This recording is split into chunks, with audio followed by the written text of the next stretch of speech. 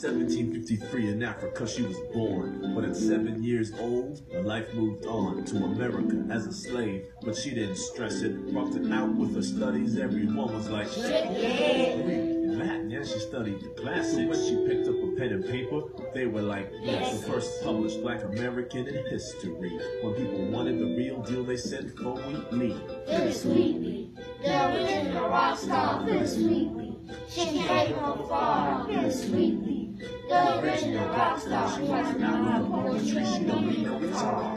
She traveled to London to publish her poetry. The King of England, he even wanted to meet Wheatley. She met really big names like Benjamin Franklin. They supported her work, so she had to thank them. She wrote poems about it.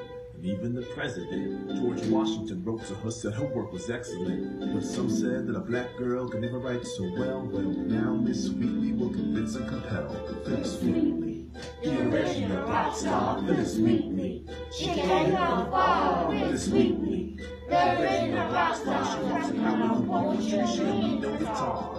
At the time, some thought color decided your talent, so she had to persuade a group of lawyers and lieutenants, governors and founding fathers. The list had no end. Look, man, she's the real deal. She can never pretend. Eventually, they all said that she was legit. Wrote 145 poems, no doubt about it. Some fought with the sword, Wheatley fought with the pen. Her words march in the hearts of women and men. Phyllis Wheatley.